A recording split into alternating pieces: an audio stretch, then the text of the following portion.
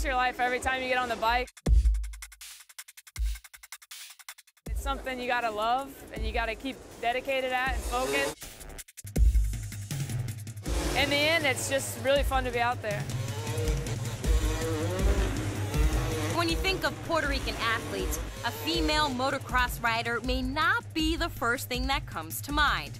But to Tarah Gieger, breaking the mold in an unconventional daredevil sport seems natural since she's been doing it most of her life.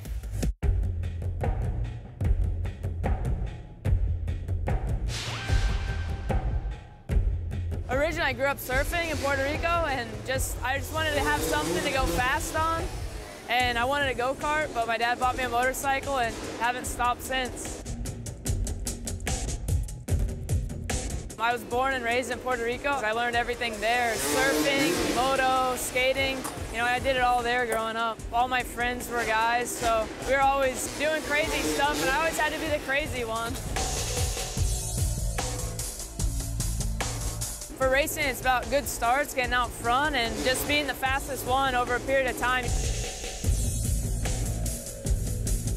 It was different. When I started, I was young, so I didn't really see it as anything different. I raced against the boys in Puerto Rico, and then as I got older, you know, the guys get stronger. We face a lot of adversity being women, but we keep, you know, plugging away and getting better, and we get respect from the men. Being invited to the X Games was huge for us. You know, we were in the Home Depot Center. It was a huge venue. We never raced indoors before.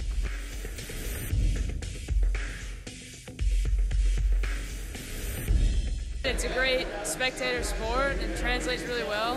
You know, it's really exciting and something different most people don't see in Southern California. Whoever can stay on their bike is going to win it.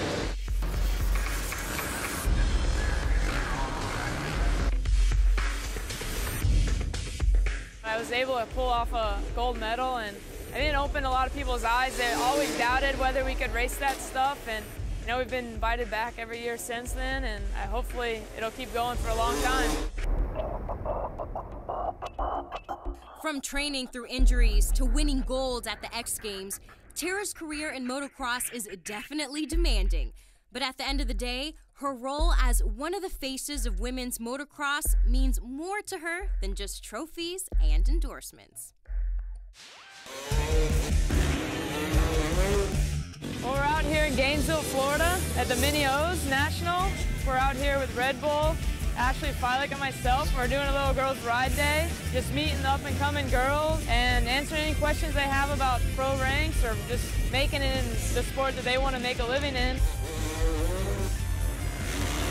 For women, you know, we're working hard every year to keep it progressing. There's some girls riding in Puerto Rico now, and I exchange emails with some of them and just help them out when I can, you know, give them advice.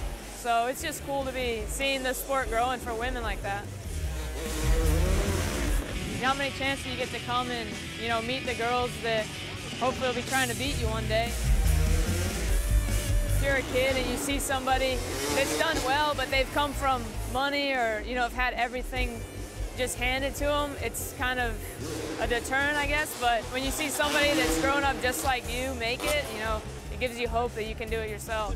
Tarah Gieger.